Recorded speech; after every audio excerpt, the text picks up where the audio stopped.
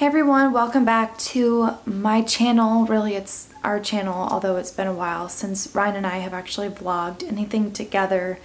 There's just been so much going on, obviously, as you know, over the past few months, going through my second miscarriage and everything that comes after that. So really today I wanted to talk about kind of basically doing like an update on where we stand, what I've been doing since getting all of my test results back and some other test results that I had done after my last video. So I wanted to talk about those things. But I also wanted to say, if you're new here and you haven't heard my story, basically my husband and I, we got pregnant last November of 2017 and then lost that pregnancy in January of 2018. Then we waited like 10 months to get pregnant again because we were going to a friend's wedding, of which we were actually performing for. We were taking a cruise over there, so we decided to wait until after we got back from the cruise to really start trying again. However, I did end up getting pregnant like a week before going on the cruise, so I found out that I was pregnant the day we got back home. So I had no idea that I was pregnant while we were on the cruise. I unfortunately miscarried again. This is my second miscarriage. I've been pregnant 2 Novembers in a row now, and literally it was like a week's difference. So it's kind of sad looking back at some of the pictures and video that I have from the cruise. Anyway, the tests that my OBGYN tested me for were for any blood coagulation disorders like factor V Leiden, thrombosis, I think it's called. And then a couple whatever other ones that there are. He also tested me for MTHFR.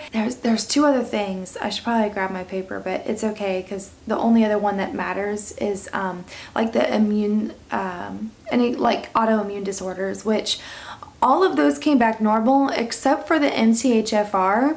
I do have one gene variant, which is A1298C. For those of you who don't know what MTHFR is, it's basically you're lacking an enzyme, I think, or a protein to break down folic acid or folate. So it's called the methylation or methylation process of folic acid or folate. When you have something like this, luckily for me, I have the lesser of the 2 variants. So there's another variant that is titled C677T.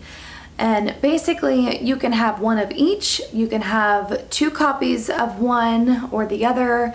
I am heterozygous for A1298C. So I only have 1 copy, which is really good because that means that my body is actually processing folic acid at a 70% rate rather than 30% or 40% or somewhere in that range. I actually feel very, what's the word I'm looking for? Relieved. I feel very relieved that it is only the 1 copy and it is that copy. So that specific variant, sorry.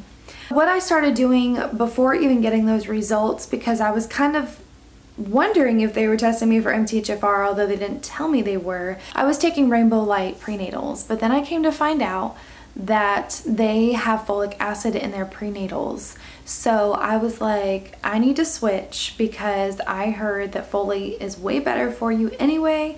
Especially if it's methylated folate. You want either methylated or L-methylated. There's all kinds of different folates, but there are specific ones that you should be looking for on your prenatal vitamins. So when I first switched to a folate prenatal, I was taking Pink Stork. Okay, this is how crazy I am. I was taking Pink Stork prenatals when I switched, okay? And I thought, this is great. It's methylated folate. It's exactly what I need. Somebody had said you need to be taking L-methylated folate.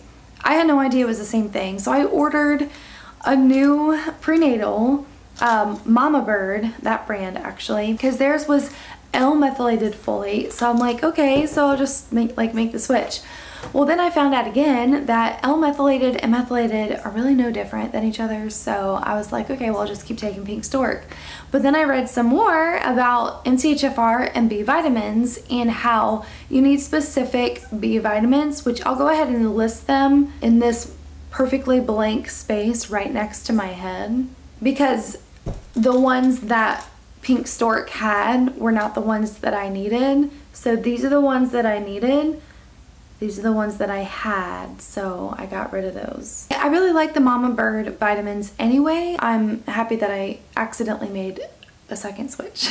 I want to talk about the test that I had done with my primary care doctor because I wasn't planning on having more tests done. The reason I went to my primary care doctor was because last weekend I woke up with what I call pus pockets on my tonsils. I will call them something different if somebody can tell me what else to call them.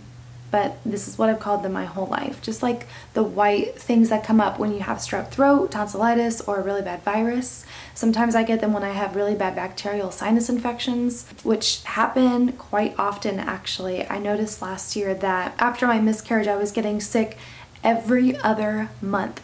Literally to the date, every other month. I had strep throat over the summer, and then about a month and a half later I had gotten sick again with something else, and then I was sick right before the cruise. So anyway, I decided I'm gonna call my primary care doctor and just see if she can take a look at what's going on. Maybe it has something to do with my immune system being down because of the miscarriage. So I got some labs done. She tested me for all kinds of stuff, and I know that most of it's pretty generic, but I was glad about a couple things that she tested me for, which number one was my thyroid. I had my thyroid checked.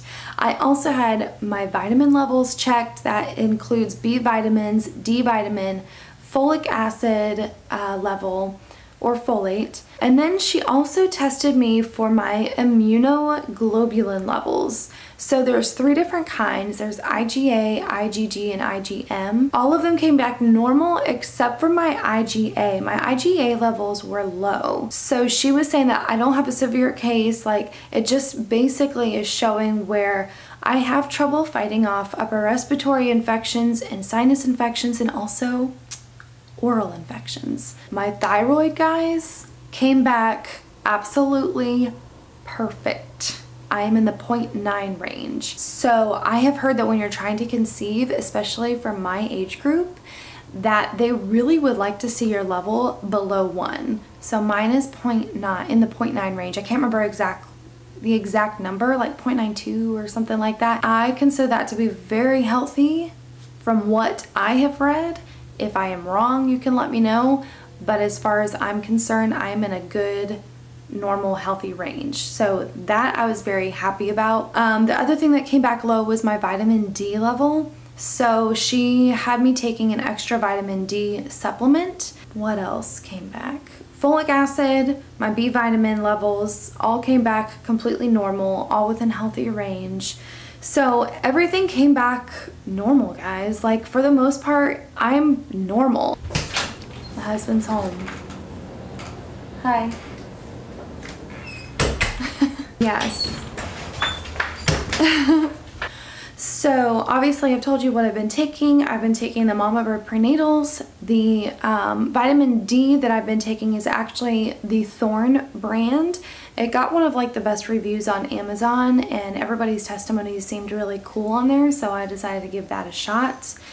And then also I am taking a baby aspirin once a day. And then other than that, the only other changes that I've made have been just eating way healthier, because I have taken out so many things that involve folic acid. So think about anything that is enriched grains or enriched flour and the things that are made with those things. So crackers, pretzels, any of those kinds of things, cake, I mean, you name it, like it has folic acid in it. But the good news is you can have gluten-free options. So those things do not have folic acid in them. Or if you're like me, you like to make things from scratch, you can use almond flour. There's all kinds of different ways that you can get around your intake of folic acid. So as far as everything else, that's pretty much it. That's pretty much what I've been doing. Ryan and I, we aren't exactly like trying right now,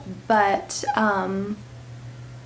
we aren't preventing. So we're kind of like at this point, whatever happens, happens. For us, it's the best stance to take. For me, it's the best for my peace of mind and to know that I am doing enough, because I have had days lately where I'm like, this is never going to happen for me because I'm just not good enough for this to ever really take place. And that is so wrong. That is a lie that I tell myself. So if you're going through the same thing, don't feel that way at all.